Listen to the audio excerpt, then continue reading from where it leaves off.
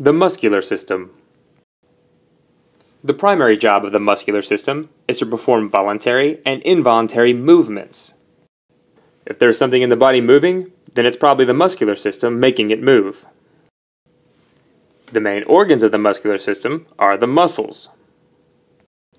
Muscles work by pulling or squeezing when they contract.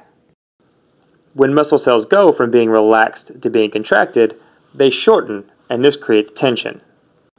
This allows the muscle cells to pull or squeeze.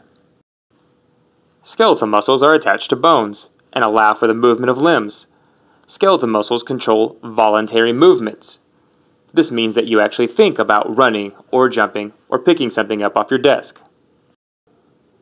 Muscles are attached to bones with connective tissues called tendons. The biceps and triceps are muscles in the arm. Both of these muscles are attached to bones at either end with tendons. Smooth muscles control involuntary muscle movements. Smooth muscles include the diaphragm that helps you breathe, and the muscles that line the digestive tract that help push food through the digestive system.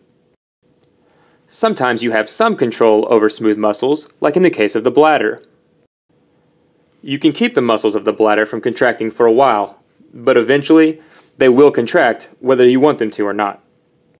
And even though you don't have to think about breathing, you can force yourself to take a breath by contracting your diaphragm. Cardiac muscle is also an involuntary muscle. It's only found in the heart, which is why it's called cardiac muscle. Cardiac means heart.